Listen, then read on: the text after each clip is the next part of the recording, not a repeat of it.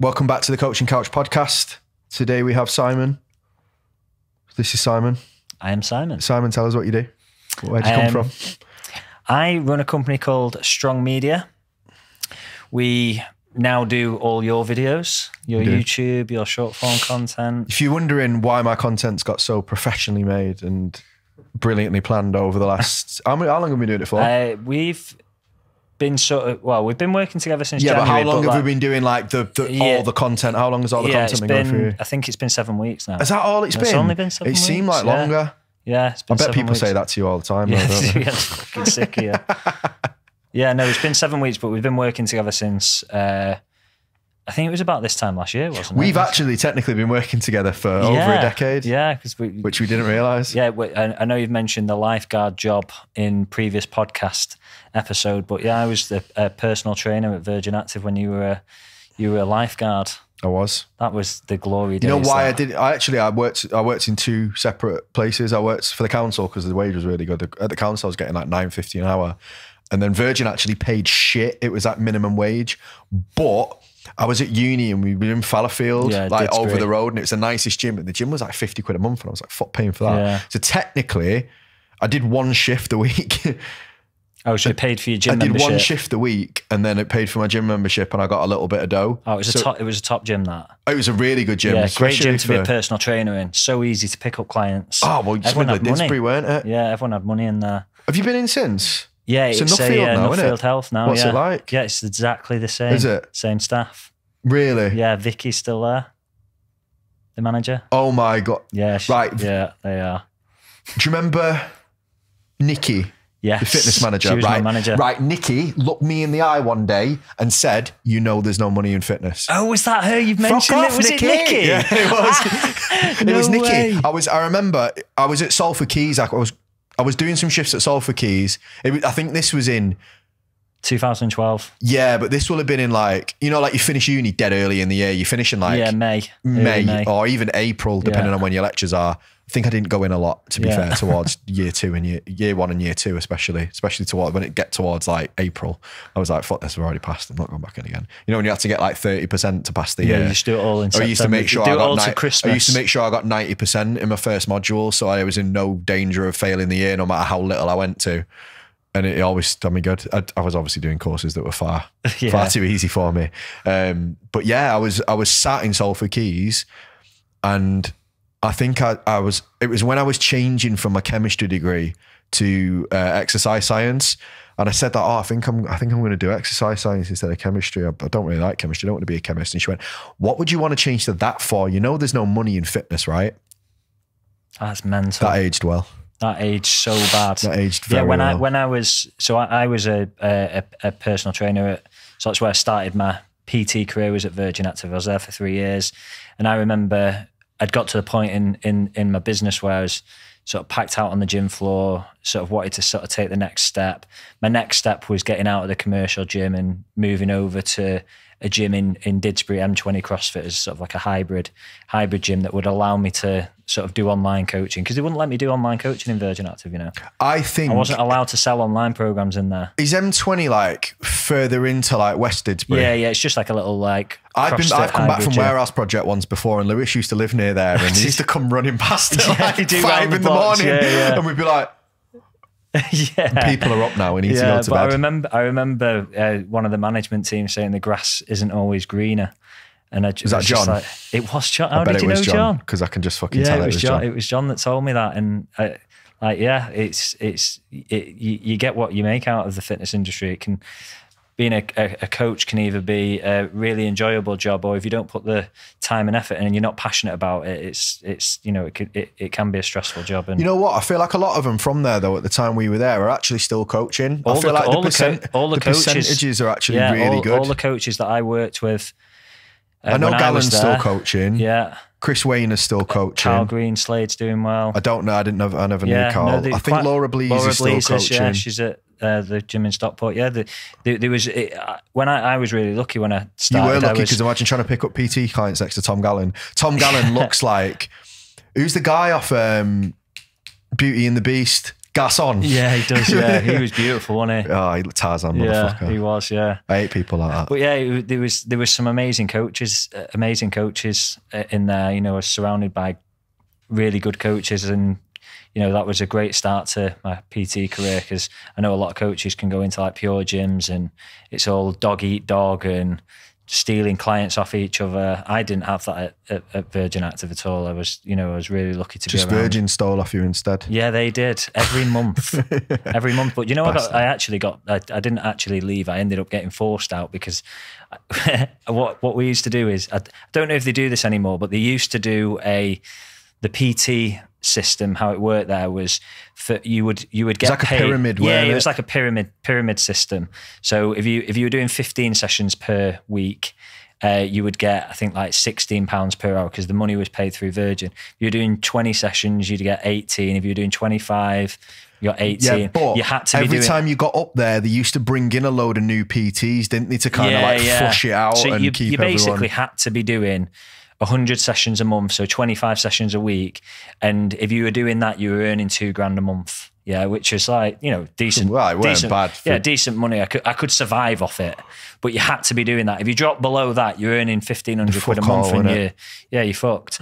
So I used to do exactly 100 through the books, and then all the extras would be like cash work. Yeah. And yeah, do you want an extra session this week? Yeah, do you want a couple of it? Well, I was getting cheeky. Did you do him a deal because it was less than Virgin? I was like signing clients up, and it was just cash. And so I ended up in the car park. Best thing I ever did was leave, because I could, you know, that this was when it's a good start though, right? No, it was, People look down on it, but it's not. It was a great start, and you know, like even right throughout my PT career, you know, I had my coaching business for 8 years. For 6 of those years, we had the Strong program, which was the online coaching. But I still coached on the gym floor right up until I finished. Coaching on the gym floor for me was, you know, I really enjoyed it. I loved being in the gym. I still love being in the gym. You know, like I don't train as much as I used to, but you know, I love being in the gym, filming and creating content and stuff. But yeah, being on the gym floor for me, it was something that I really enjoyed about the job. You know, I like being on the gym floor and speaking to people. I like the banter on the gym floor with the coaches. Sure. You know, so coaching on the gym floor is something that I really enjoyed. Yeah, no, I can imagine that. Then, so is that the same time you were running student nights? So were you doing that alongside the PT? That was before. So you did the student nights before, and then you started PT afterwards. Yeah, so I got into, so when I was at uni, because that was probably your first start in media. Yeah, this is how I got into social media and camera work, really. So when I first went to uni, it was like when Facebook had sort of like just really sort of. I remember everything used to have a Facebook event for like it's like Facebook every night, weren't it? And everyone used to click if they were going, and you'd be like, oh, there's loads of people going to that. I'd started on social media quite early, and even when I was at college, I was really into it. I was really into like Bebo and MySpace and stuff. And when I went to uni, Facebook was really taking off, and I'd really got like into like the student nights. I loved going to these student nights, and I saw a bit of a gap in the market I was selling student event tickets and stuff. So I created a Facebook group. It was called Manchester Student Tickets. And so I'd get all the tickets off all the different promoters, and then I'd have like these ticket sellers on bikes that would go and drop off. So people would post in the group where they'd want tickets, and sell them tickets. 50p commission we got on a lot of them, or 75p, sometimes a quid. So I was making like 500 quid a week in fucking 50p's and quids. So I was like, and I was a student at the time, so I was like, I was buzzing with this. So I did that for about 6 months, and then I eventually launched my own student night, which was called Pout at Revolution. I've been to Pout. Yeah, Pout on a Monday. It was Pout on a Monday. Yeah, we had Pout on a Monday, and then with my business partners Matt and Louis, we did Rehab on a Wednesday at Birdcage. Yeah. See, right. So I remember that, but I just didn't like Birdcage. Yeah. And there was a point where one of our mates at uni bit one of the bouncers' ears. Oh wow. Off, or he bit it quite savagely. I probably shouldn't say his name. Yeah, probably not. Edit the name out. He used to, fucking hell. He used to be in the Marines anyway, so he was a bit of a fucking loose cannon. And he had a little brother that didn't look anything like him. So there was like massive lad, Marine, little squat kid. And the bouncers were a dick to him and they asked him to leave because he was drunk. But it was a student night, so you think it was all right. And he's gone, right, let me finish my drink. And as he's gone to do that, the bouncer's knocked the drink out of his hand and gone, your drink's finished. And Tom's just turned round and levered 3 of them. But in the scuffle, has like bit one of their ears. And there we all got banned for that. You're not going back in. No, but it's closed down. The year after I'd left, they signed the AU deal. And like, everyone was allowed back in. Yeah. I mean, I weren't that bothered, like, but yeah. So doing the student nights, that's sort of how I got into the social media side of things, and I started taking photos and stuff and making little videos at the events, and so really the student thing. Was it Matt who was the Manc photographer? Or was that? Yeah, we had the Manc photography. He used to take photos for us there. And Jack, Jack the magician. Jack Kerwin. Is that the Jack? Oh the yeah. Jack Kerwin coaches with Lewis now. Oh, does he? Or he was doing last time I spoke to Lewis. No way. Yeah. So I got into that, but. You know, as I was getting older, so even when I finished uni, I carried on doing that for 3 years after. So I was still living the student life, and I was. It's hard to get out of it if you don't know what you're doing, though, I was 24 years old and still like living the student life. I was living in Fallowfield, and you know, I was getting more and more into the gym. Still going to POW on a Monday. Yeah.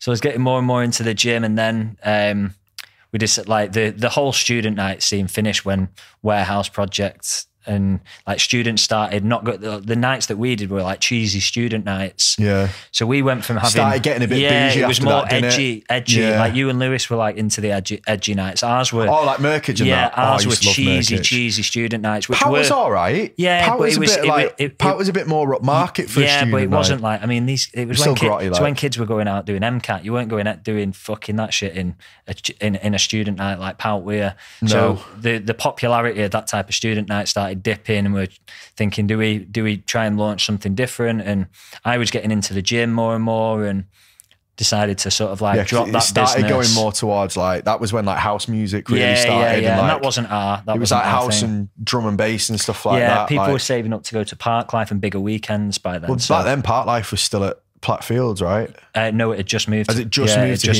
Heaton Park? Yeah, I remember going to the first one that was at Heaton Park. So it was around, we were still at uni then, so it was around the same time. It was around that time. So then got into the fitness game like at the start of 2012 it was. And that was, so you did the PT, you worked at Virgin Active, then you moved to the CrossFit gym. Yeah, then we moved to Train Hill Green. That was like custom built as a CrossFit facility, wasn't it? I still rate it's one of the best gyms in Manchester it's like a hybrid CrossFit and bodybuilding. There's bodybuilding gym upstairs, isn't there? Yeah, it's full hammer strength kit upstairs. It's sick. And how far is that from Total Fitness? 5 minutes. It's not far from yours. Really? Yeah. It is a good gym. It's owned by Sam Briggs, the CrossFitter. Does Sam own it? Yeah. Right. Yeah, it's a really good facility. That. So we were there for 3 years because the gym that we were at previously, this was the issue that we were having, and this sounds mad, but like they didn't want us filming in there. In the CrossFit gym? Yeah. That's why we had to leave. Was that because maybe you were building your business and they were worried that... sort of that as well, but they were also like, we don't want you filming, like people are complaining that you're filming in there and stuff. But it wasn't the case. It wasn't the members that were complaining we were filming. It was him, the gym owner, that didn't want us building a business in there. So we moved up to Train, and they were dead good. They were like, because our business was mainly online. We still saw clients one-on-one, but they were clients that had been training with us for 5 years or whatever. It's all my cash sessions. We moved up to Train and based our business there, and that just literally became a content creation studio for us. It was basically us paying gym rent was us paying rent to use it as a studio for filming. So we filmed all our content in there. Like we must have done our exercise library about 10 different times in there. We filmed all our social videos in there. We even used the kitchen to film our food prep videos in there. We could host seminars there, have like client meetups and do client sessions. An amazing gym, and like they allowed us really to grow our coaching business, because our coaching business was built on video content. I was going to say, like, where did that get to at its peak then? The fitness business. Yeah. Was it what was it called? Strong. So it was called the Strong program. So we've chatted about this off air. The biggest mistake we made with that coaching business was going low ticket way too soon. Yeah, it's hard when you've got to sell too much. Because we did. I mean, don't get me wrong. Like probably at the time you were like, we're fucking stealing a living here. Basically. Yeah, no. I've always enjoyed it, but now, like, especially working more closely with you and what you're doing with your clients, I honestly wish that there was someone like you that could have helped us back then, because we could have done so much more. You know, it looked from the outside like you had a really good platform. Yeah, no, we did. We had a big following. That was, you know, we did. That's why you twigged and were like, oh, well, right, we'll sell something affordable and get all of them. Yeah, we grew. It's false economy. We grew our audience quickly in the space of like a year, and we went the low ticket route. What was low ticket? Just out of curiosity. The low ticket was like £100 a month, right? Type thing. I think it was even less when we started. I think we started at £60 a month. Wow, and like your top end, like your ideal price was 100. That was the top end by the time we'd finished. Yeah, £100 a month. But you know, we But between really 2 years, it was between. I had a business partner, Sasha. Say you want to get 10 grand, for example, it's only 5 grand each, which again is nothing to say nose apart, but in the grand scheme of the stress of running a business, you probably want to get more than 5 grand out of it for all the stress that you put yourself through and the uncertainty. So like, you don't realize that like actually maintaining 100 clients it's a lot of work. It's a lot of work. And if you charge them 250 quid, that's 25 bags and you can buy a lot of help at that point. Whereas 5 grand each, you don't have a lot left in the pot to actually go and get help. Yeah, and we never scaled it to take on coaches as well. We basically just ran the business. You never got the chance to, because 5 grand each. Like, what are you going to pay the coach? There was nothing else. We didn't have the money to. We were peaking. You don't get over that hump. That's what we try and. We were pretty much. I think the maximum amount we had was 120. Yeah. On our, we never went over that 120, and then you know we were always flirting between like the 80 and 120 mark. So we never cracked on. With that. There's a little hill in there, like at the 6-figure mark. There's a hill of, have you got enough finance in the business and have you got time? Yeah. And if you don't get over that hump, it can really quickly become like.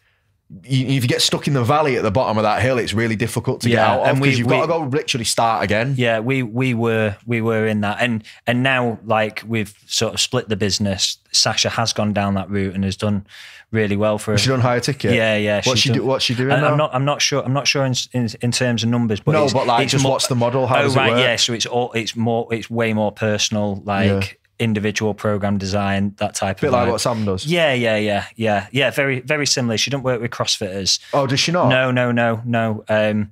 But it's more personalised, high ticket rather than the low ticket route. And yeah, it's definitely something now. Like looking back, that I wish we'd done earlier. I just don't know whether the market was ready for it. No, I don't even think that. I think the false sense of like we've got this big audience. People overestimate that so much. Like we get people like jumping our inbox well, I think I'm going to run a group program because I've got like 15,000 followers, and I'm thinking, that'll work once. But look, that'll work once. Yeah, your first time you run it, you'll be like, oh my, and then you know what it is. It's not. I don't know what crack's like, but I'm assuming it's like crack. Yeah, like they run it. It's very easy to set up. It's very low maintenance. The launch process is quite easy. There's not lots of phone calls. Yeah, the video. Obviously, creating the video content was my favorite part of the business. Open the doors. Yeah. Let everyone buy. Shut the doors. Like we did it with GRA. Yeah, we had obviously a high ticket that went on top of that, which obviously was the main driver of the business. But like we had a 6-figure group program, and you would be easily conned into believing like doors open, people. But I remember like sending the email out, and then I'd look at my phone like half an hour later, and I'd be like, just made 9 grand. Yeah, I made 10 grand off a fucking Snapchat. This is what I mean. So people come in and they do that. Yeah. And they're like, well, that was fucking easy. Yeah, just do it all the time. Why don't I just do that? Yeah, why don't I just do that every 8 weeks? Yeah, I think we just burnt through our audience. And quick. that's what happens with these, especially younger influencers that get bad advice. They come in the like but like, you know, people with like 15, 20,000 followers. Yeah. All right. They're like, oh, yeah, well, just do this. You know, I can keep it affordable because I can reach a lot of people. It doesn't. Yeah, it works once. It works once. Yeah, it doesn't work. But then they get addicted to that. Yeah. Well, that was easy and I did that much. So like, what are you telling me? I need to work twice as hard to make the same money? I don't want to do that. You're like, yeah, but that's your back's against the wall now. It's the only choice you've got. And I think you just get like because we always had a big turnover of clients. We were constantly catching back up. Yeah, and then you had to go out and find a new audience then, and then you're paying ads, and then that £100 quickly gets eaten up. Yeah. If you're trying to find customers like through Facebook ads, you're looking at what? You basically have to spend. This was in the fucking golden era of Facebook ads. Oh, okay, turn it on and the money comes in. Yeah. Cowboy season. Yeah, you can't do that anymore. No, well, there's ways, but like there used to be no rules, weren't there? It was like, you put a picture of a completely different guy that was like... our thing was before and after photos. Oh yeah, you can't do that anymore. You can't do that anymore, yeah. But that worked really well. Yeah, it did, yeah. Who's running it now? Did you give it to someone else? Yeah, one of our clients has taken over it. He's still running it, Will. Is it Will? Yeah. How's he getting on? Yeah, he does all right from it, yeah. I've known Will for years. He was friends with my ex-girlfriend. Yeah.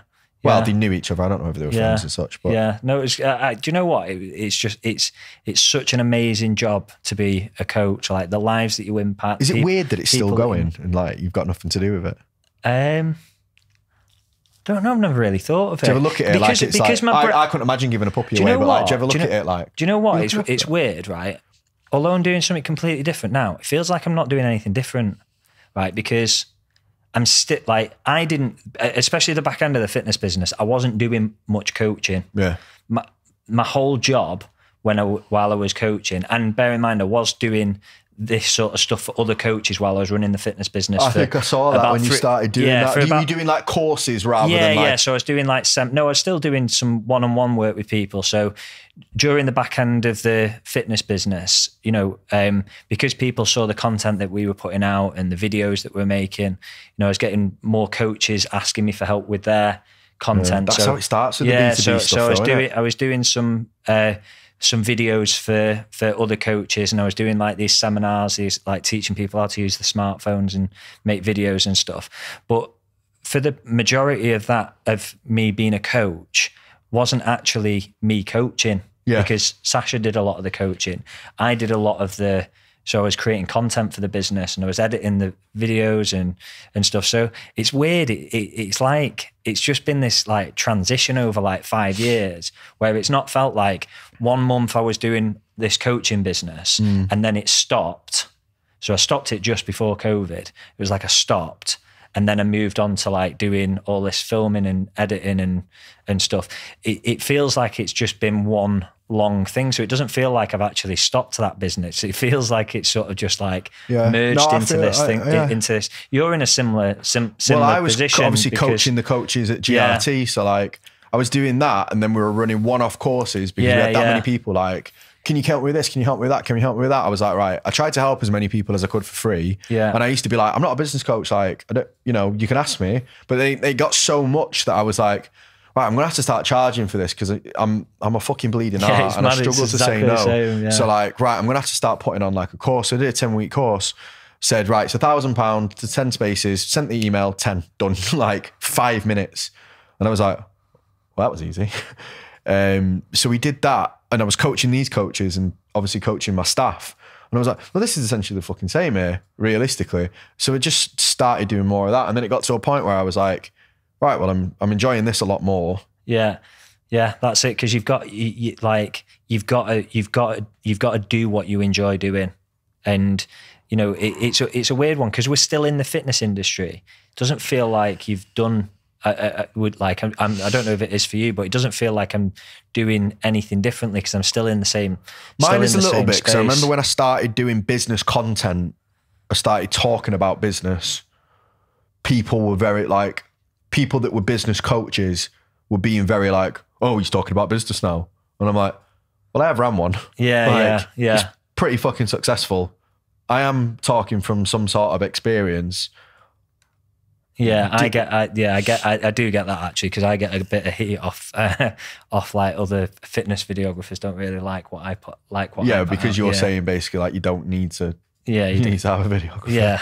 So, sort of in some ways, I do. You know, if you're earning under 5k a month now, most you don't need a videographer. The only reason our coaches yourself. get a videographer is because we pay for it. Yeah, they only are like. the guys that are doing like 30 grand a month in our program really have videographers. Yeah, exactly. I think maybe Ryan is probably the only one that has a videographer that isn't doing like 40 grand a month. You can do this yourself. You can create onboarding videos, education portal videos, and most importantly, social media content so easily from your phone now. It's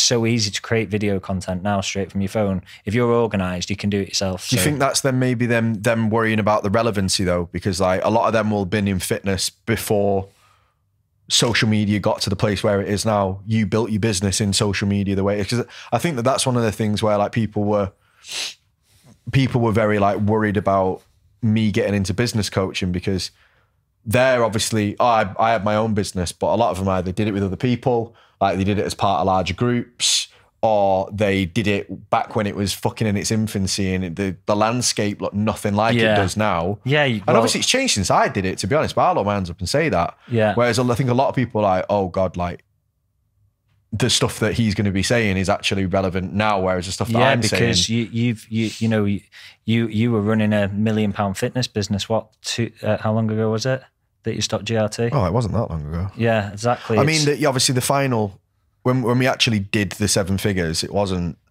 just through coaching fitness clients. Yeah. It was like an amalgamation of what we had was like the GRT Academy, which was coaching coaches to coach. It wasn't business. There was no business strategy. Coach, It was coaching coaches to coach. So it was essentially within fitness. It was all within fitness. There was no business or strategy or marketing and stuff like that.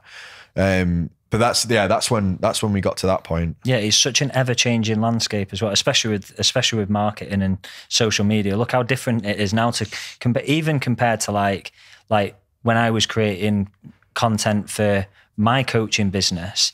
Is so much different to how like we help our clients with their marketing now. I think you've still got a while. It's not this. People, I think, have got the concept that it's this ever-changing landscape like every 2 months, and it's not. No, it's not 2 months. It's like 3 years. Yeah. It was static image and deep, thought out, thoughtful posts, then like it moved to, like emotional graphics and then it did. Well, it only did that for a little bit. That was more of a transition period, really.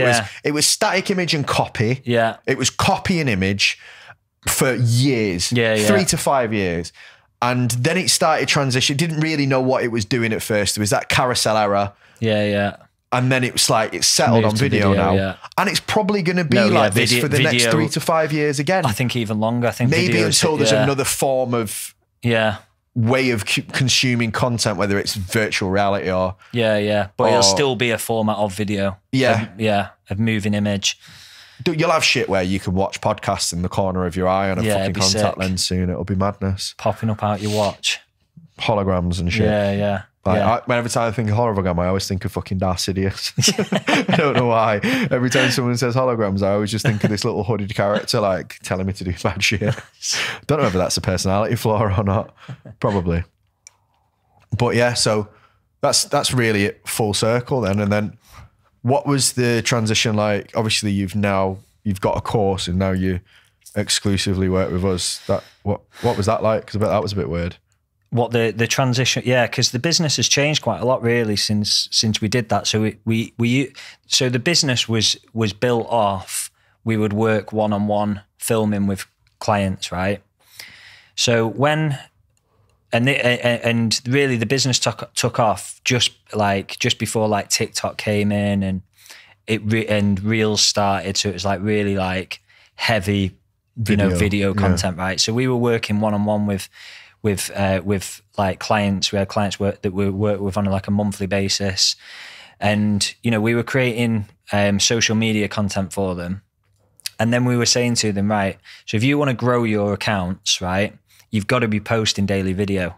But we were selling video packages where we would film like 10 Instagram reels for them in a day. Yeah, for sure. So here's a third of your monthly marketing. It was nearly useless. You just need to go away and do another 20 videos. So what we ended up doing was creating like tutorials on how they could film themselves on top of like the stuff that we were doing for them. And what we found was our clients were getting just as good results with the videos that we were making off the back of our tutorials from the ones that we were creating for them. So we just saw a gap in the market that there wasn't anyone really doing. Teaching coaches how to create, actual decent content and use their phones properly as video cameras. So we started creating these tutorials, then built the course out, and and then more recently just working with you, and now it's more sort of a social media marketing agency. So we're doing the content plans for the CEO clients and supporting them, creating the content and working with the videographers of the clients. So yeah, I love it. I love social media gets stick.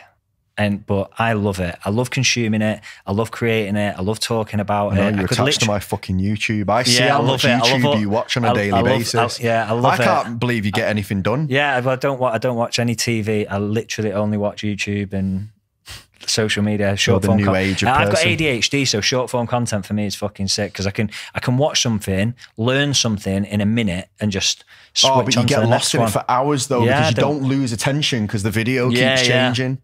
It's meant I love it. And on that point, Simon, where can people find you?